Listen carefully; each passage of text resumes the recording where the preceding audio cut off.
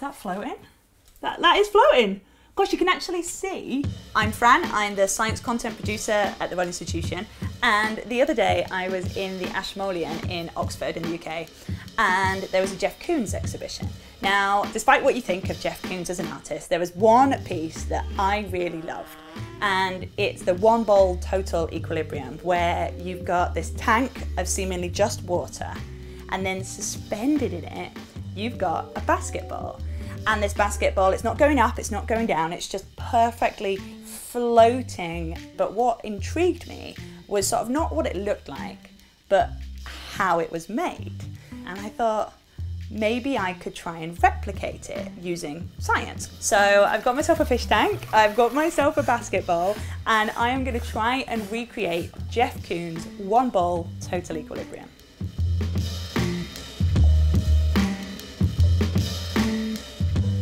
The first thing that came to my mind, obviously being from the RI, was hydrogen balloons. So this balloon's full of hydrogen, so it's less dense than air. So if I let go of it, it goes up. So it's floating up. Now, if I release some hydrogen from it, I should be able to get it so it is neutrally buoyant. So it's completely, basically balanced in the air. So wherever I put it, it won't rise or sink, it will just hang out. Okay, it's still a little bit too much in there.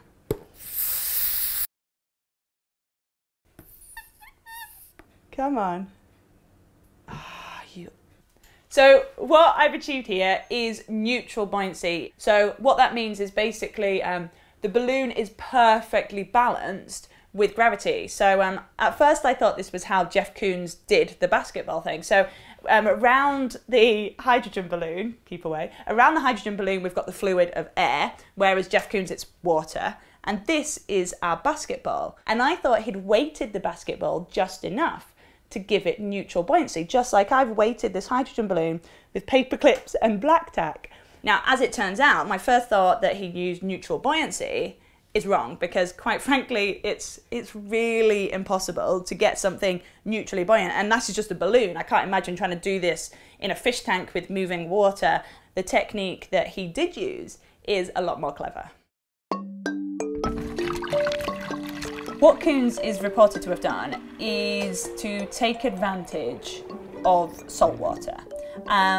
We don't necessarily know the details of what he did because it's all top secret, but basically when you add salt to water, the water becomes more dense and things float on it, and that's why we float on the Dead Sea. What his artwork looks like is this is our basketball, and if I put it about here, imagine it like this, suspended in water but without my hand, and then about halfway, so where the ball is sort of floating, about halfway up, and the bottom half is full of salt water, so saturated solution of salt water, which means it's really, really dense, which means the ball should float on it. But the whole tank isn't full of that. The top half of the tank is full of distilled water, or we'll just use normal water, and the ball should sink in that. So it sinks in the top half, floats in the bottom half, and so it ends up just hanging out at the midway point. So what I need to do is make my basketball sink in tap water. So if I fill it with tap water, hopefully that'll happen. So what we've done is we've filled this basketball with water, which was not as easy as we thought. And we basically syringed it full of water. And so hopefully now it will sink. Go on, feels like it's going to. No, go on. It's just teasing me, isn't it? At the moment my ball isn't sinking, so I just need to do a few tweaks to make the baby sink. And it goes. Yay! Oh, is it? So that's the top layer sorted. I now need to sort out the bottom layer and get it floating on that, if that makes sense. For the bottom layer, what we need to do is get saturated salt solution. So that's about 350 grams of salt per litre of water. So I'm going to try and dissolve that into it. Now, I did think about using hot water to make it easier to dissolve the salt, but then of course that would set up convection currents in my tank, which is the last thing that we want. I think we've probably got enough to try. Okay. What we've got here is we've got essentially what's going to be the top layer. So the ball is now sinking in that top layer. Here we've got a bucket full of saturated salt solution and a pipe and a jug, and I'm going to jug in the saturated salt solution through this pipe, which should deposit it just at the bottom, and it'll sink at the bottom, just like when you make a cocktail that's got multiple layers. Right. I don't know if this is going to work.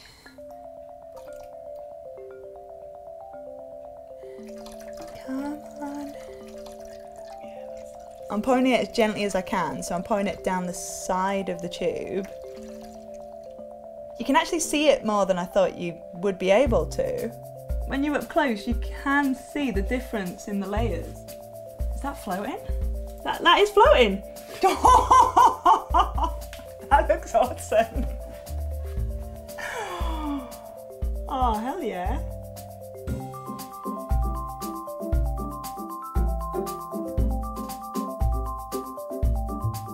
I think I'm going to take my pipe out. Yeah, cool.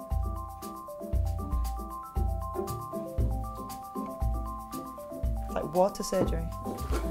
Alright, baby, so I need to put normal tap water on the top layer. I don't want to ruin it. Okay. So like, yeah, that's it. You pour it down a spoon. So you pour it, right, okay, I've got this.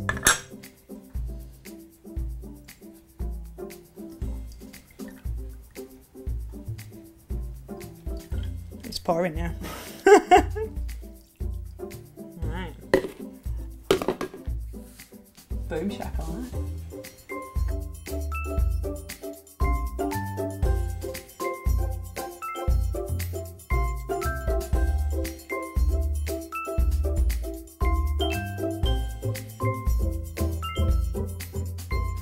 As the whole process, it was easier than what I thought it was going to be, and the bits that were hard were the bits that I thought were going to be easy, and the bits that were easy I thought were going to be hard. And one thing that I hadn't thought about was how to get water into the basketball and the basketball actually sink in tap water. But overall it was easier to do than I thought, but I suppose that's easy to be said when someone else has come up with the idea.